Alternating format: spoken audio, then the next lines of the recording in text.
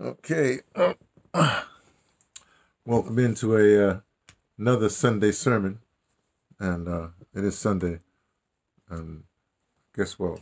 Right now I'm drinking some wine, Primitivo Paligia.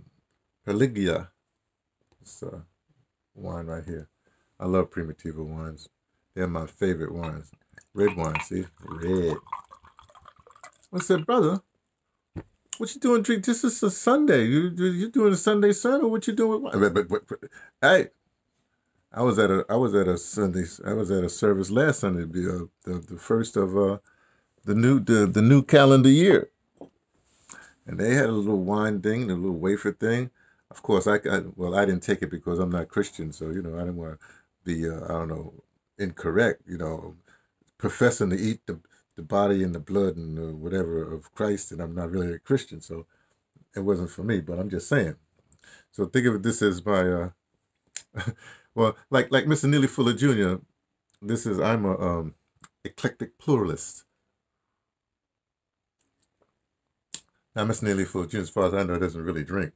He don't curse, he don't drink, he don't do any of that stuff. He just deals with producing justice, which is what we're doing right now. Right now, Sunday sermon.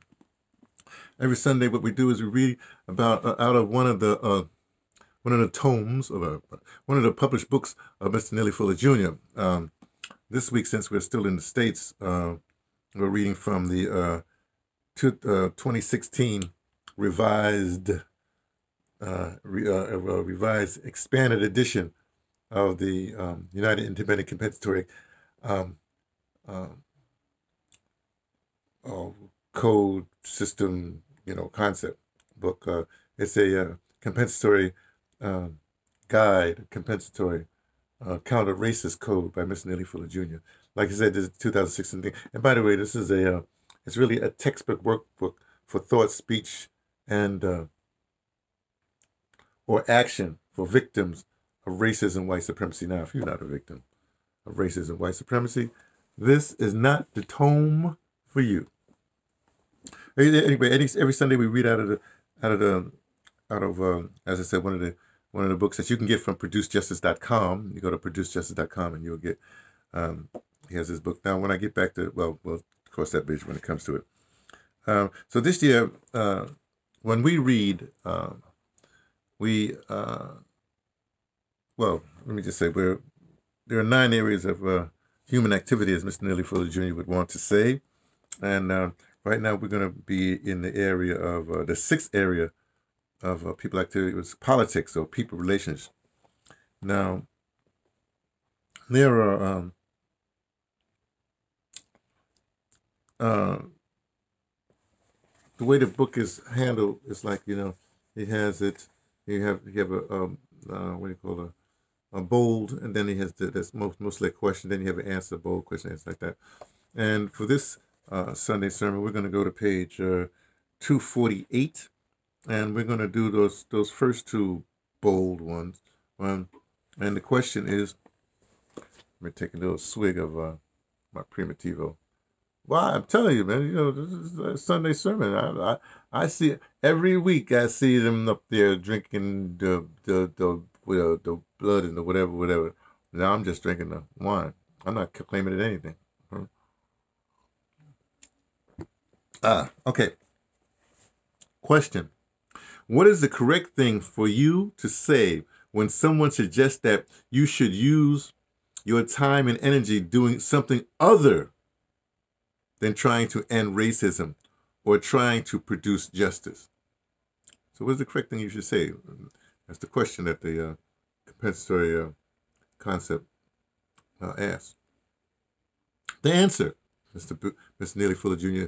supplies, is say, I have been assigned to do what I am doing. I have been assigned to do what I am doing.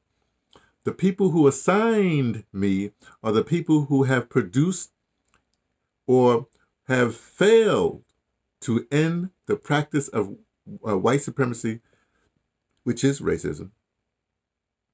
If white supremacy, racism did not exist, there would be no reason for any person to be assigned to end it.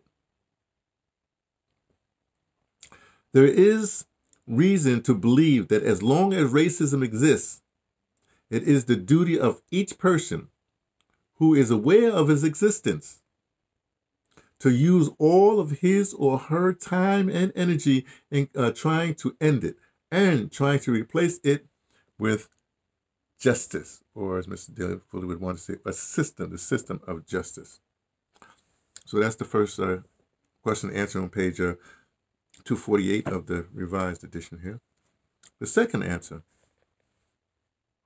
question is, what is the correct thing to say when someone says that racism cannot be eliminated?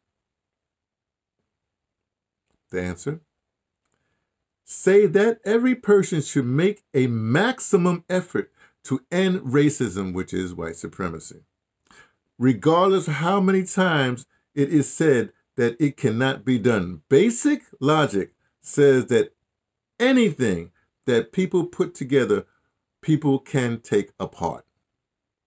Racism was put together by people. Therefore, it can be taken apart by people. This is interesting because I've just finished listening to the broadcast, the transmission that Mr. Neely Fuller Jr.